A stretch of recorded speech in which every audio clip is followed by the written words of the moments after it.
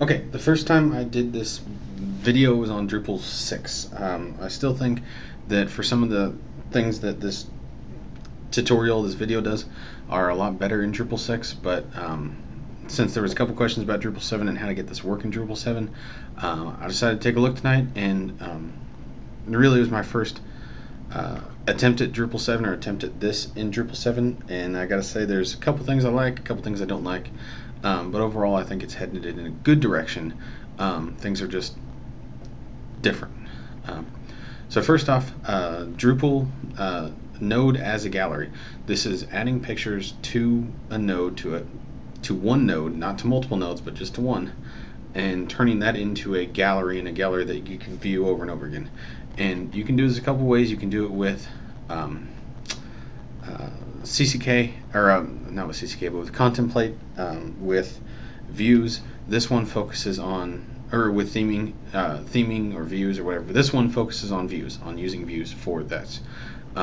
First things first, the outlay has obviously changed a little bit, but I'm going to go ahead and take a look at my modules that I got.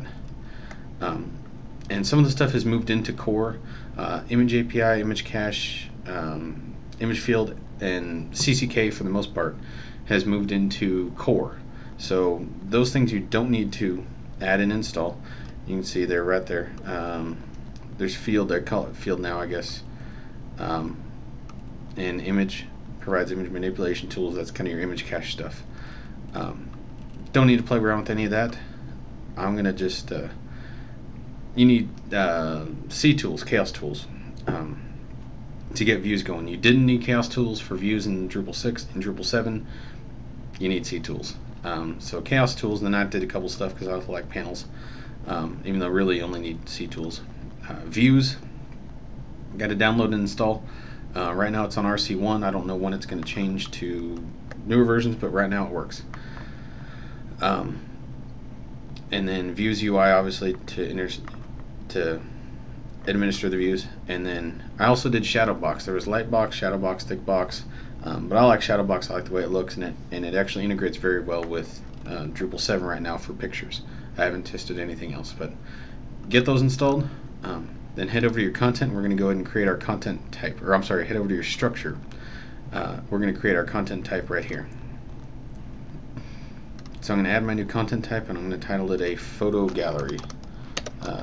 Photo, and it kind of renames your stuff. I don't know if you see this here, but I'm typing photo gallery, and then the machine name photo_gallery. It's great. Makes things a lot simpler. Gallery title, publish, promoted to front page. That's fine. That's what I want to do. But display settings, display author and date information. If you want to do it, you don't have to. Comments, that's fine. Menu, I'm not putting it in the menu. Go ahead and save it. Save your content type. Now I've got a photo gallery content type. And what I don't like is it doesn't give you an option to get rid of the body, because honestly the body is not, I don't like it for this. So I'm going to add two new fields. I'm going to add a photo field, or actually I'm going to add my description field first. If you want to title your description or whatever, we're just going to make it a long text area, multiple rows, and I'm going to create it as a 2-row field, because any more description than that and you're writing a novel. And then I'm going to add a photo field, or a picture field. We'll edit photos because it's multiples. Like I said, image is in core already. If you install and just do the basic install, it's already there. And I'll show you real quick here in a minute. It also, they add 3 presets automatically, a thumbnail, a medium, and a large. I'm gonna edit, well, those sizes they're kind of small, but you'll see. Label photos, that's great. File directory, I'm gonna call it images, and then on number of values I'm gonna set to unlimited. And this is the one thing I don't like. I'll go back over it later, but I don't like the way the unlimited is done. and there's kind of a discrepancy on to how it should be handled, or which group should be handled now that CCK is kind of in core. And I say kind of. So great, I've got a content type. Let's go ahead and add some content. There we go. Add content right up there, top left corner. I'm going to add a photo gallery. Let's go ahead, and this is what I don't like. I can create a gallery title, photos. But remember in D6 down here we would have an add more. You can click that 16,000 times if you wanted to, and it would just keep adding, and you just browse, done. I'll take a look at multiple image upload modules later, but for right now you have to browse, find one, open it, upload, browse, find one, open it, upload. Kind of a slower process until I get a more of a main module going. Open, upload.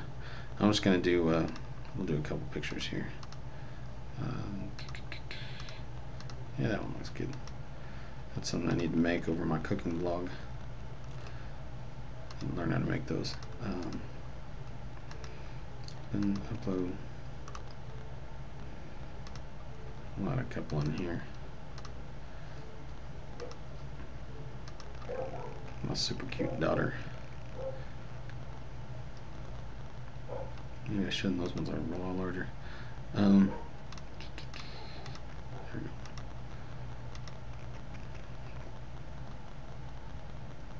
We'll just do, what is that, 6 photos now? 1, 2, 3, 4, 5. Yeah, that's enough. Add a description.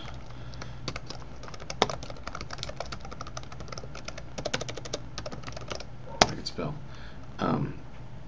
And then you can obviously set up all the path and all that kind of stuff. Author information, publish, promoted, front page, so you can see it. But there we go. I got my photos. I've got something that I can work with that I can pull from views later.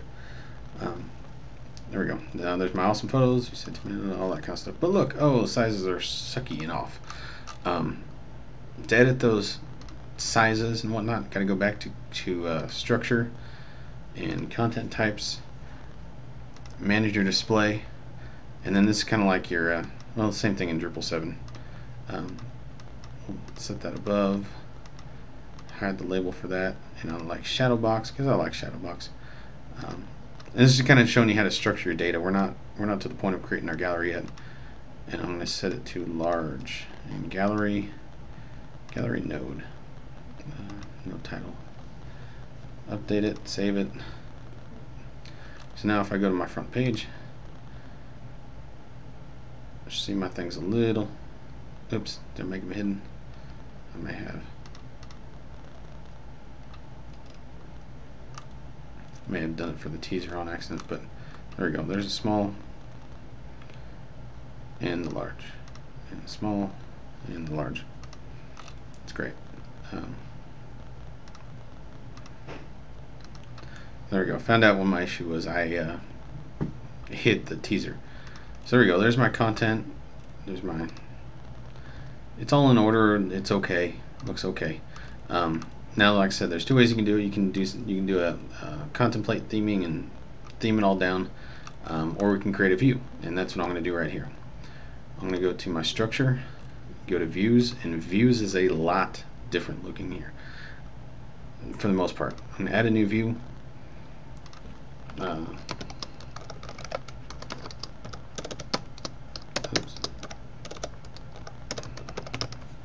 If I can learn to type. Gallery block. I'm not going to create a page because I want to create a block. It's going to be a block for me. I'm going to call it a. Make it a grid of fields. And this is kind of what's different. Is you can pull full titles, full posts, all that kind of stuff. But I want fields. And it's for page 0. It's kind of got this wizard thing. I don't know if I like it yet. Type photo gallery sorted news first. That's fun. As per page must be a positive integer. We're going to change that to 0. Use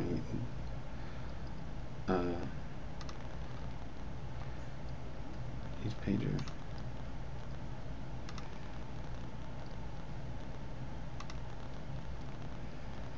So display all items, because it's stupid not to. Fields, I'm going to go ahead and add my photo field, content. And this is kind of why I don't like, because content was kind of moved into core, so it's a little harder to find your stuff because it's all with all this other crap. There we go. That's all I need. Add and configure. I don't want to label formatter or shadow box because I want it to be nice and pretty.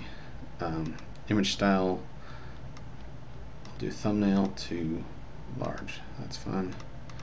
Gallery, set it for the, yeah, I'll set it for the field. And then multiple field settings. This is important. Multiple field settings right here. Whoa, zoom in and out. Uncheck display all the values in the same row because we don't want to display all the values in the same row. Save it. There's my auto preview. Great, but it's got a title there. Don't want it. Let's go to this. Remove it. Now I've just got my photos, but here's where it gets tricky. Advanced and contextual filters. What used to be called arguments is now contextual filters. So I'm going to create a contextual filter for the NID, the node ID. Add and configure your contextual filter for all displays, because that's what it is. Provide a default view for content ID from URL. So even though it's an NID, content ID from URL. Apply all displays. Now on my preview, I don't have anything there because it's for the content ID or the node ID, whatever they're calling it these days. Stupid camera's going out of whack. So there we go. I've got my block. We're gonna name my block name gallery block. All this Ajaxy stuff is cool, but it's kind of, the layer on layer is kind of a different feel. That's all I'm going to do. Caching, not going to set any caching yet. Permissions, I don't have anything. Displaying all items, all that kind of stuff. So, save your view. Now we've got a view as a block, and we need to go add it to, see, we've got our awesome photos there, that's great. But I need to add it into my structure as part of the blocks. If you notice, I said the gallery block right there. Let me go ahead and put it in the content and save it. But there's this cool little thing. They kind of, in Drupal 7, they've got their main page content. That'll be below the title, but all your CCK fields, all that kind of stuff. See, if the way it is, if I look at my home page now, or rather not my home page, but if I look at the gallery, there's my block. There's all the pictures that are up there rearranged, but it's below the comments, it's below all that kind of stuff, and it's got its title, all that. So I'm gonna go back to my structure, go to my blocks, and take that gallery block, just drag it above main page content, save it, and then check out my content again. Now gallery block's right where I want it to be. There's my view sitting right up above all this stuff, right above the description, right above. That's great. But I've still got the stuff down here, and I left it in there so you guys could see kind of how the content works with D7. But let's go ahead and get that out of there and re-hide it. Manage display. And like I said, if I'm going fast, it's for time constraints because there's only like 10 minutes for. Let's go ahead and take and hide this. Only 10 minutes for YouTube videos and stuff. Save it. Great. Saved. Awesome photos. Let's refresh this page. Oh, come on. Should have saved it. Structure. Content types.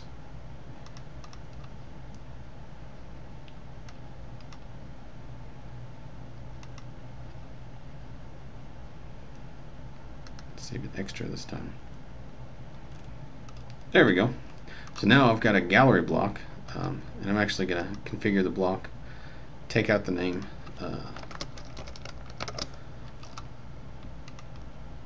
and then if you've got listed pages or your content setups, you have only got as well, you can't see that, but it's only set up as node 2 right now. But if you've got it set up where you've got a photo galleries content type and you've done your auto URLs, you can restrict it to only show on those pages, so it doesn't show on every node, because it'll load on every node, but there's nothing actually there. There you go. There's your gallery, your node as a gallery for Drupal 7. If you got any questions, I know I went through it kind of fast. Let me know. Let me know in the comments. Let me know in the whatever else questions you got. It's kind of a simple concept, but again, Drupal 7 is a little different. You can't do a lot of things with image cache just yet, or image cache actions. I really didn't install any of that stuff. But if you got questions, ask me, please. Hope that helped.